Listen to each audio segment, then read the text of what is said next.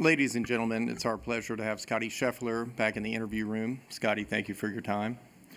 You find yourself in a familiar position atop the leaderboard headed into the final round.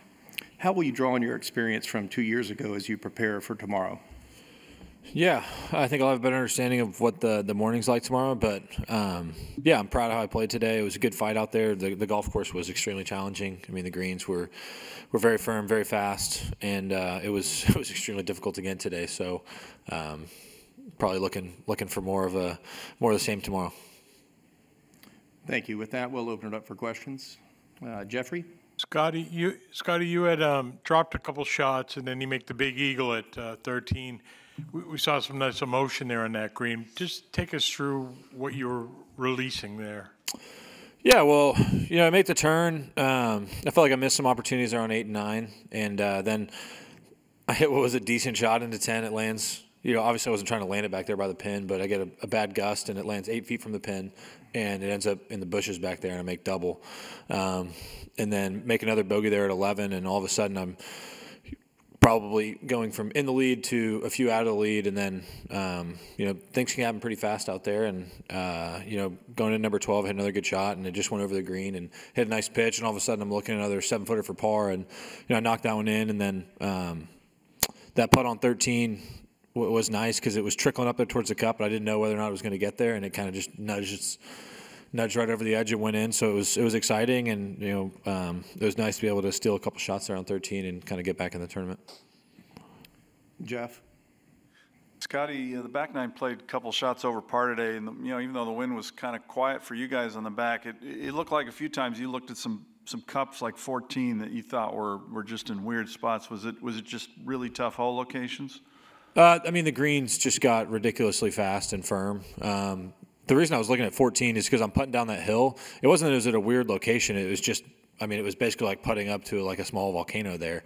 That can happen at the end of the day when, you have a lot of guys stepping there to pick their ball up out of the hole. The area around the cup will become lower and the cup will raise a bit. That one was a bit more aggressive than I've seen. Like if you watch my putt from behind, you can see it kind of going up towards the cup, and then it just like rides the side of it and goes off. Because I thought I had a chance to go in. It didn't even come close. But yeah, it was very challenging out there. But it's a major championship. I don't think Augusta wants their golf course to be very easy. So. Brentley? Scottie, 2 years ago, you had a pretty emotional Masters Sunday morning, and you kind of credited Meredith for helping you get in the right state of mind. What do you anticipate tomorrow morning being like with her not here and with Sam no longer here with you either? Yeah, it'll be a little different. I didn't want to be alone at the house, so I recruited a few of my friends to come stay with me that were in town. So we got a couple of my close buddies at the house.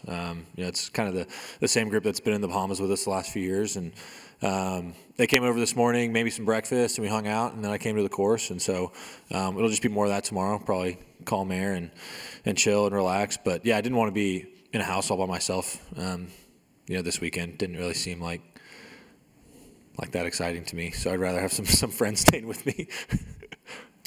Claire?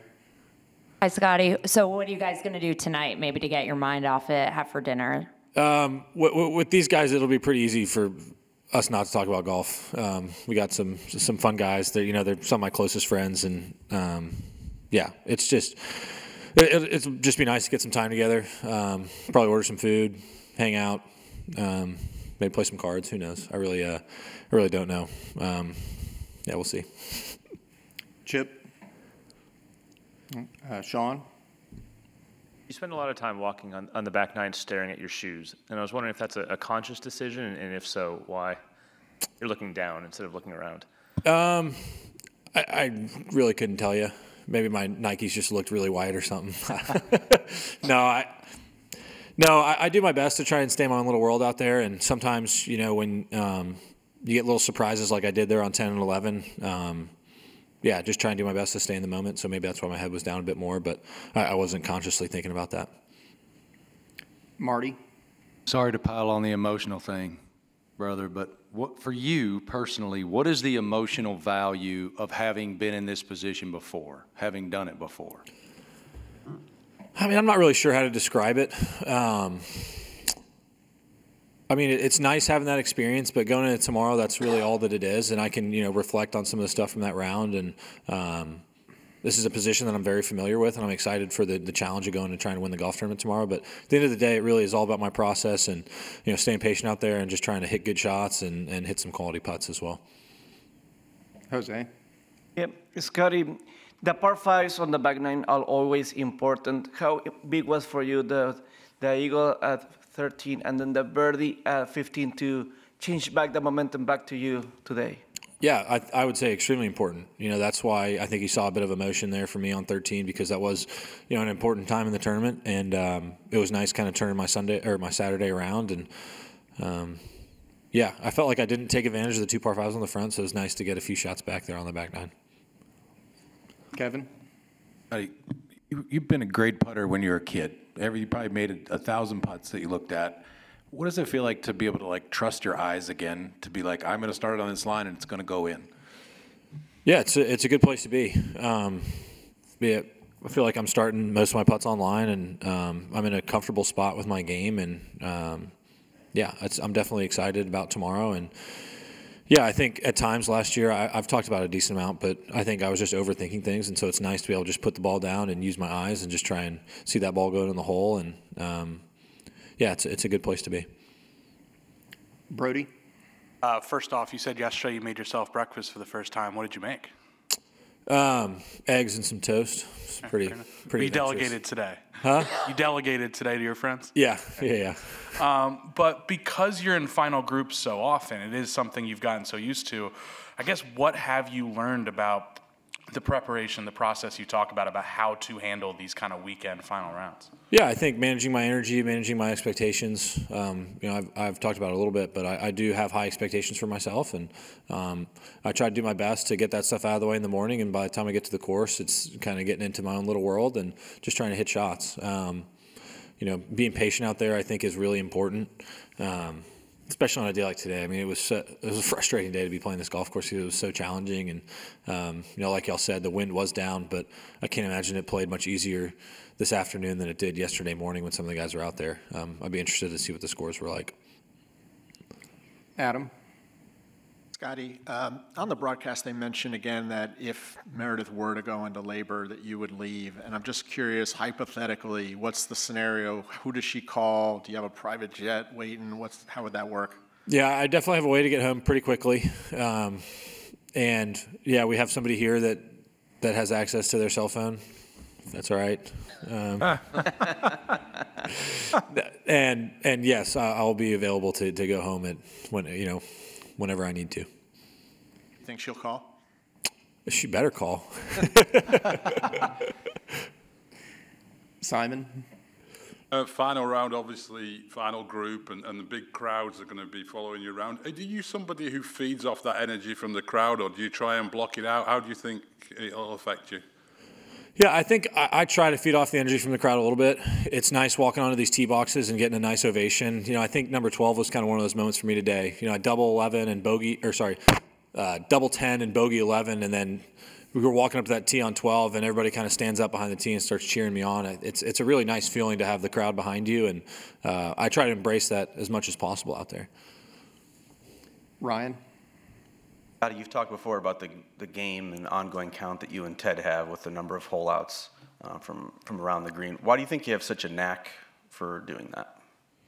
For holing out around the greens? Gosh, I'm not really sure. I think I spent a lot of time around the short game area at Royal Oaks when I was a kid, and there was a lot of pros out there that I used to watch and try to chip and putt with them because I couldn't compete with them on the golf course yet, but I felt like I could compete with them on and around the greens. And so that was always fun for me to get some of the pros out there when I was a young kid and challenge them to short game contests. So I think I learned from a young age how to chip and chip under pressure.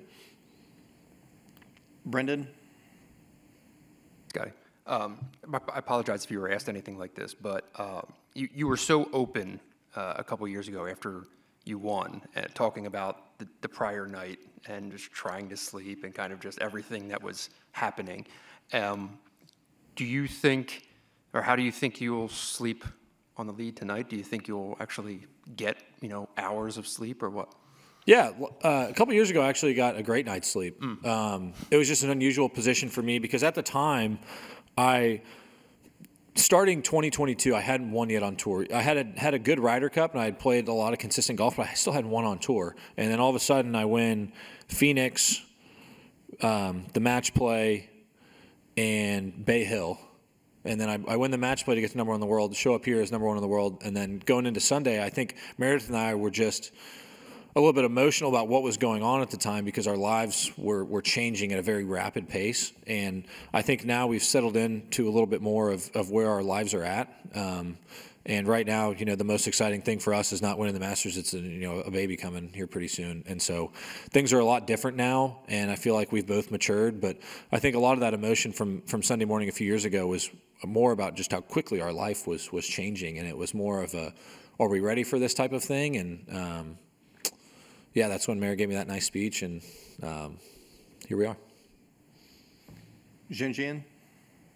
Thank you so much, Scottie. Congratulations for leading the game. So actually, it seems like you played a turbulent round. Actually, can you talk about the input of your caddy, Tats? Is there anything interesting to talk about? How did he help you out in this round?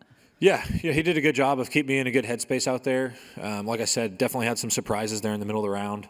I felt like I was in a great position on 8, didn't get up and down, and then I missed a pretty makeable birdie putt there on 9, and then at 10 we get the weird wind gust to make double, and 11 make bogey. So all of a sudden, I go from being probably in the lead to out of the lead, and Ted's, does a good job of keeping us focused on the task at hand, and we did a good job of keeping ourselves in the tournament today. Krishnaswamy.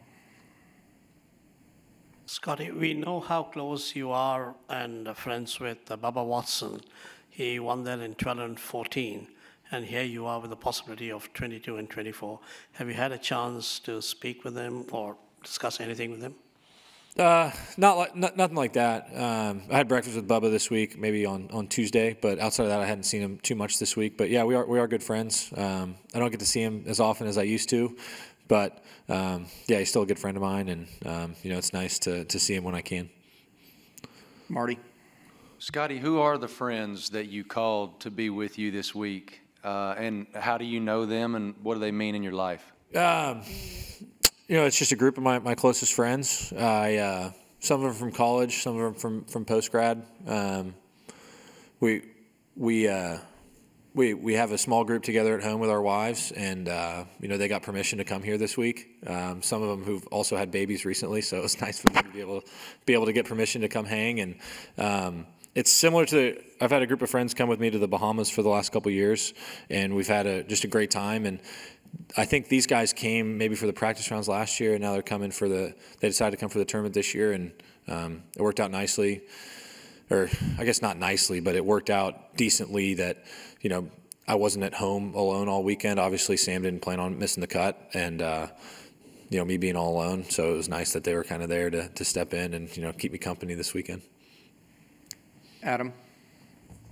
There were a bunch of players this week who, when they've had a stretch of holes like what you did at 10 and 11, they haven't been able, they've tumbled down the leaderboard. What was it that helped you to be able to stanch the bleeding there?